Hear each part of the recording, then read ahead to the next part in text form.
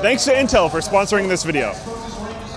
Intel Extreme Masters is a legendary production that hosts some of the biggest teams playing the most popular esports titles, and these events happen multiple times a year all over the world. Now, ESL has invited us to take a look behind the scenes at what it takes to run one of these types of shows. We've never done something like this before, and I'm super excited, so let's get to it.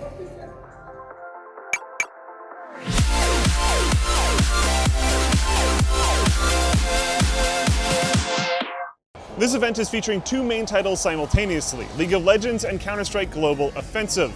And I mean that literally. Esports League has split Oracle Arena in two, dedicating one side to each title, and they're being streamed live at the exact same time. The majority of the magic that you see on the stage itself, like all the physical effects and LEDs and all that fun stuff, is managed by a team of people that is sandwiched between the two stages, hidden by some black curtains, doing all of that stuff live.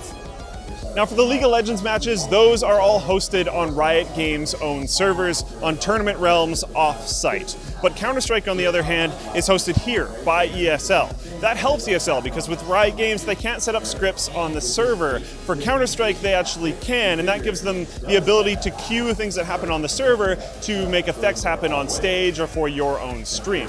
That doesn't remove the job of the League operators, but it just gives them more control and more ability, which is pretty cool.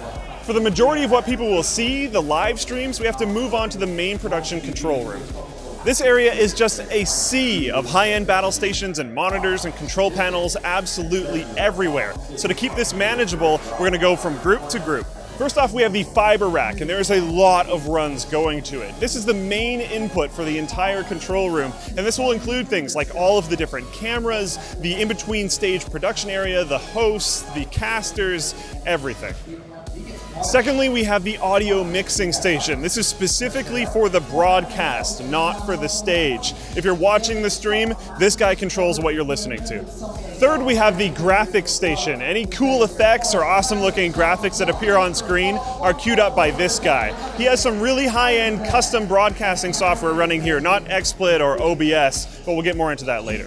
And fourth, we have the observer group. This is the group of guys that will get all the various in-game camera angles that can be switched to on the fly. And this is also where the instant replay machine is. This guy has to do instant replays manually, so if you see a replay on stream, it's because this guy was on the ball.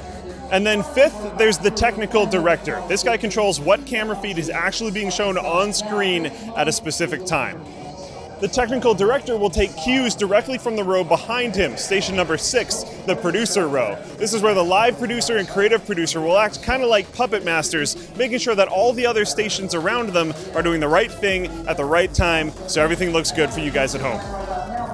And last but not least is the recording and streaming section. This is where all of that stuff that we talked about earlier comes together and is transcoded into one video feed using Intel QuickSync on a Core i7 processor, the same ones the competitors are using. And then it is put up online through OBS so that you guys can watch it on Twitch TV. Yes, I did say OBS. They do use OBS for the final push. I assumed ESL setup would be extensive, but I never expected how elaborate it would actually be. I really appreciate them showing us around. They had to do it while the event was actually running, so hopefully you guys did like what we were able to show you in the end.